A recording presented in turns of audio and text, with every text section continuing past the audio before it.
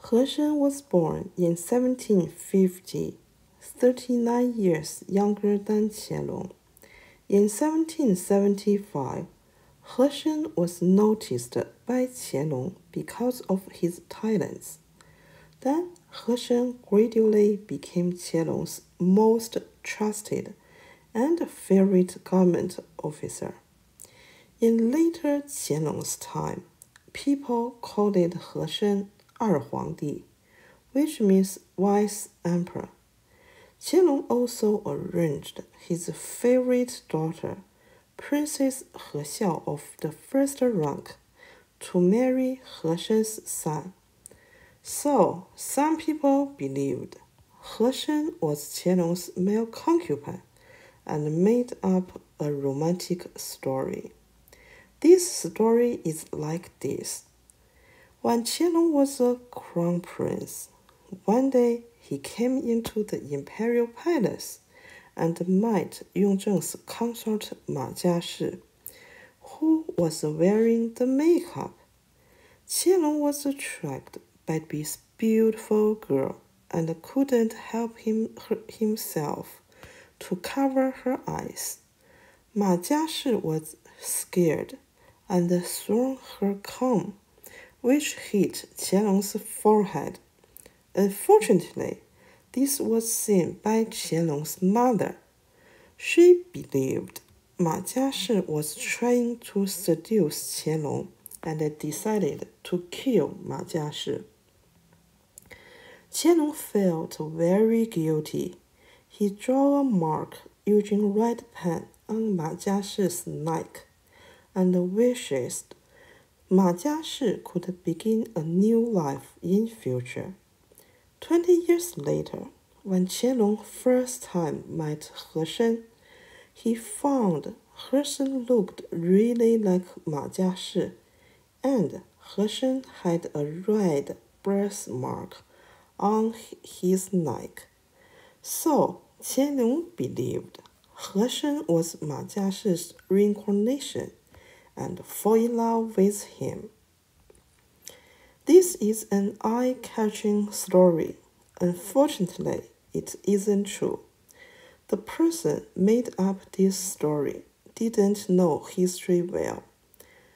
First, except fictions, no formal historical documents recorded Qianlong was a gay. Second, in ancient China, although homosexual marriage was illegal, homosexual relationship was commonly accepted by people. Qianlong once published the law to punish the homosexual relationship.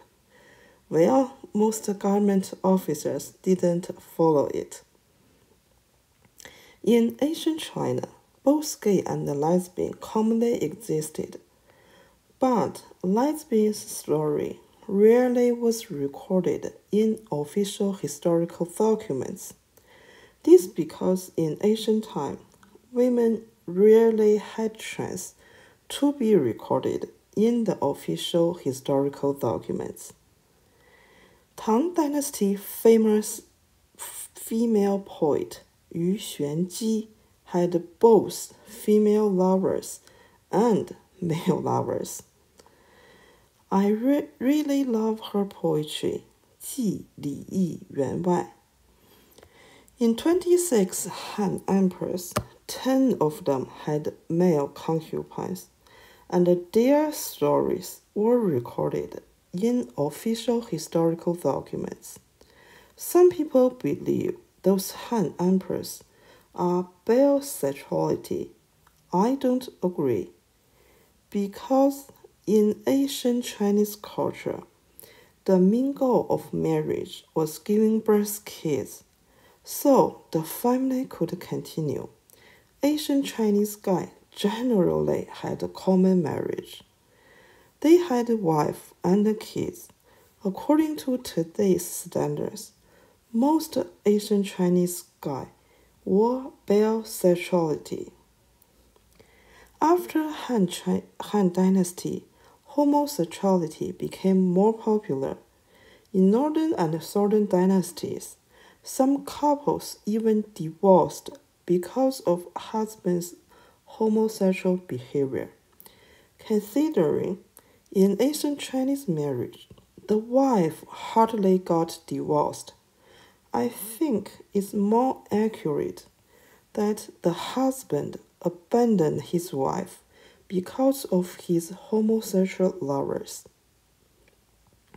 In Tang and Song dynasties, homosexual relationship became less popular. But in Northern Song dynasty, male prostitutes appeared. They provided service to males, not females.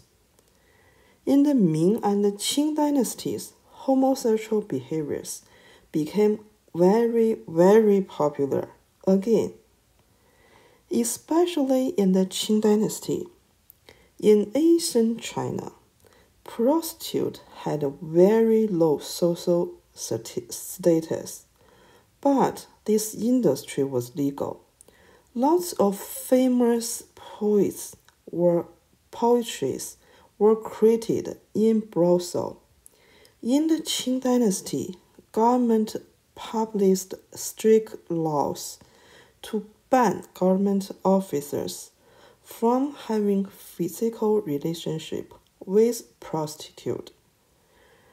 But soon, those smart government officers realized in the law, having physical relationship with prostitutes means having relationship with females.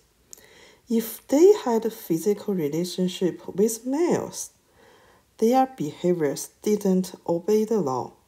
So, homosexual physical relationship became very popular in the Qing dynasty. That's why no one followed Qianlong's law to punish homosexual behavior. In ancient China, being a gay or lesbian never made people feel humiliated. If you are interested in this topic, I can make more videos in future. Just write your thoughts. Thank you for watching this video. See you soon.